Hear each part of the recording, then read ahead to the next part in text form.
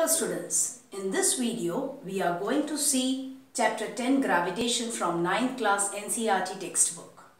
Now the moment you hear the word gravitation, or if you are asked what is gravitation, I am sure what would be your answer. You would say it is a force with which earth attracts a body towards itself. But dear students, it is wrong because that is gravity, it is not gravitation. We'll see the difference between gravitation and gravity soon. Before that, let us see what is gravitation. Actually, gravitation is the phenomenon of attraction between any two objects in universe due to their masses. I hope you remember, you must have heard that when Newton was sitting under a tree, an apple had fallen down on his head. Okay, and from that only he discovered gravitation. So gravitation is discovered by Newton. Gravitation or gravitational force is the word that can be used for the force of attraction between any two bodies of the universe due to their masses.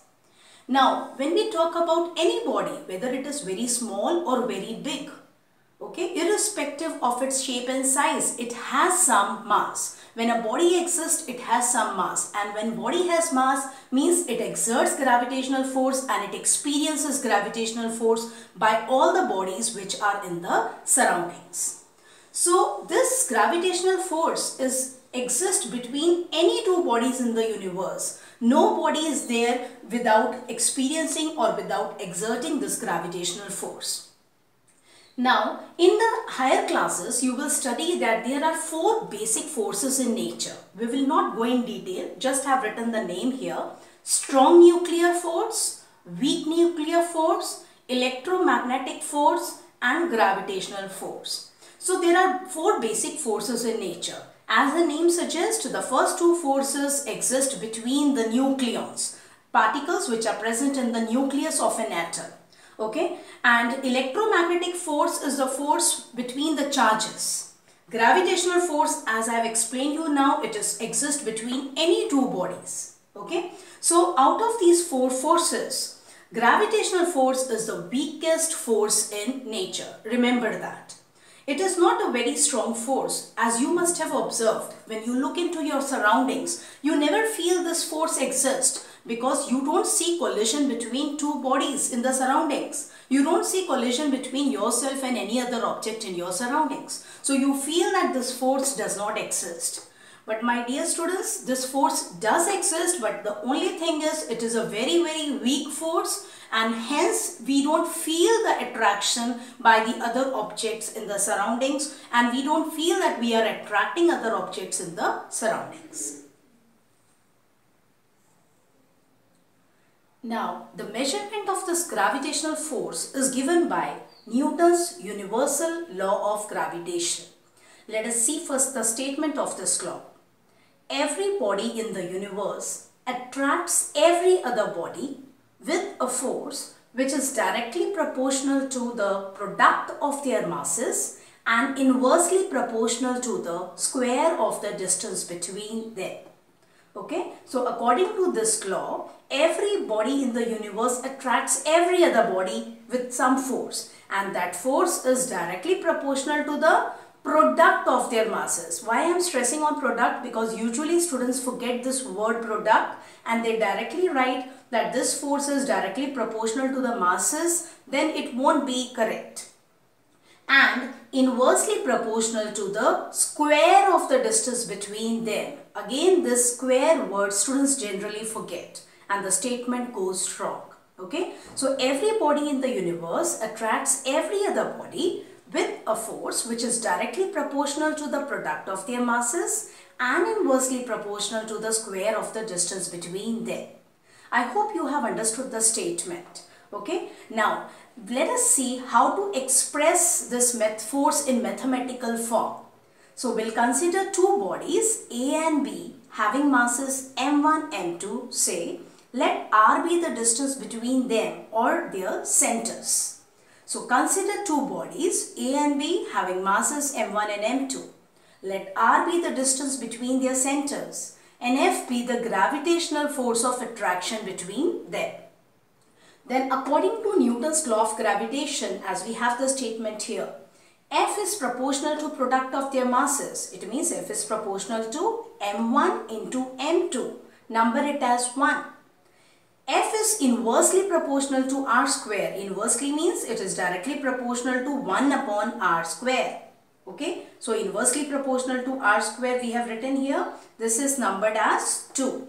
So from 1 and 2 or combining 1 and 2 we can write F is proportional to m1 m2 divided by r square. As we have seen in the previous chapter that whenever we change this proportionality sign into equality sign, we always multiply with right hand side usually with a constant. We can multiply on either side, any side we can multiply, but we will be multiplying here right hand side with the constant of proportionality. Generally, the constant of proportionality is denoted by small letter k as we have done for F is equal to ma derivation. But in this case, this symbol is given, this is a special symbol used for constant of proportionality here, capital G. So F is capital G m1 m2 over r square, but then you are required to mention here, introduce G here, where G is a constant of proportionality called as universal gravitational constant, and its value was found by Henry Cavendish. So G is equal to 6.67 into 10 raised to minus 11 Newton meter square per kg square. Now students, this law, I hope you have understood the statement of this law and now you can express it in mathematical form. So final relation is F is capital G m1 m2 over r square. Now this law is called as, you can be asked question why this law is called as universal law of gravitation. This is because this law is valid for all the bodies in the universe irrespective of their size, shape, intervening medium. It means medium in which the bodies are present, let it be air, water, oil, anything. So irrespective of their shape, size, mass, intervening medium, or irrespective of presence of the other bodies in the surroundings, this force always exists between any two bodies in the universe. Okay, so that's why it is called as universal law of gravitation.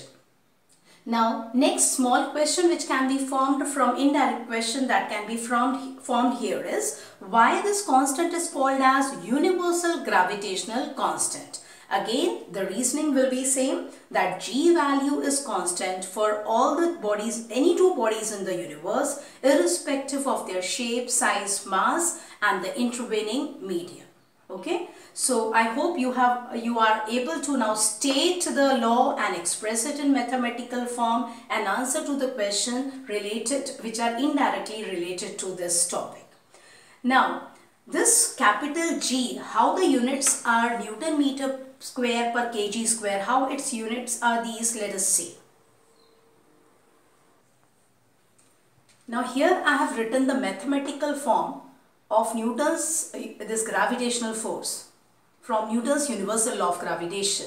F is equal to capital G m1 m2 over r square. Let us rewrite this equation by taking capital G as a subject. So capital G is equal to F into r square divided by m1 into m2. We have taken this m1, m2 and r square on the other side. So we have to multiply F by r square and divide this by m1 into m2. Now from this we can easily see that the unit of G, R, unit of G, what is the unit of SI unit of G? F, force, Newton, R is a distance, meter square, per mass has the unit kilogram, kg square. So Newton meter square per kg square is the SI unit of capital G, universal gravitational constant. We can either write like this or we can write like this. I have seen some students are there, they do the mistake, they put the oblique sign, okay, and they also put this -2. They put both the things together, so it goes wrong then. So take care. Either write per kg square or don't write per, write kg raised to -2. So that is per kg square only, okay. Now, so you have seen here how to get the unit of capital G. Let us see if we can define G in terms of F. To get the definition for G, what we'll do is, in this equation, we'll consider that the two bodies are each is having mass 1 kg. So let M1 and M2 both be equal to 1 kg.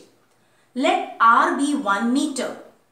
R is the distance between the two bodies. So two bodies each is having mass 1 kg and R, which is the distance between their centers, is 1 meter. So if I put these values in this formula, M1, M2 as 1. So 1 square divided by R square. Again it is 1 into 1. So capital G is equal to 1 into 1 square upon 1 into 1. So we get that capital G is equal to F into 1, which is F. So G is equal to F. It does not mean that G is a force. Here we will only mention that if the two bodies are separated by 1 meter distance, it means this distance between their centers is 1 meter and each is having mass 1 kg, then the force of attraction between gravitational force of attraction between them will have the same value that we have mentioned earlier, G. In fact, G value is, I am saying it the other way around, G value was found this way. Okay, so universal gravitational constant can be now defined as, we know it is a proportionality constant. We can say that universal gravitational constant is numerically equal to the force of attraction between two bodies each having unit mass means 1 kg, and whose centers are separated by unit distance, that is 1 meter. Remember that we have written numerically equal to. These two are totally different types of physical quantities. This is just a constant of proportionality. It is a scalar quantity, and this is a force, which is a vector quantity. Okay, so just their values are equal when M1, M2 is 1 kg and R is 1 meter. So this is what all you can know extra about G. You should know how to get the units. You should know how you can get its value in terms of F. I hope this topic is clear to you and you will remember now the questions like define, you are able to answer to the questions, define gravitation, gravitational force, state Newton's universal law of gravitation and express it in mathematical form. Why this law is called as universal law of gravitation, why the constant of proportionality capital G is called as universal gravitational constant. I hope this video is clear to you. We'll continue with this topic in our next video. Thank you, students.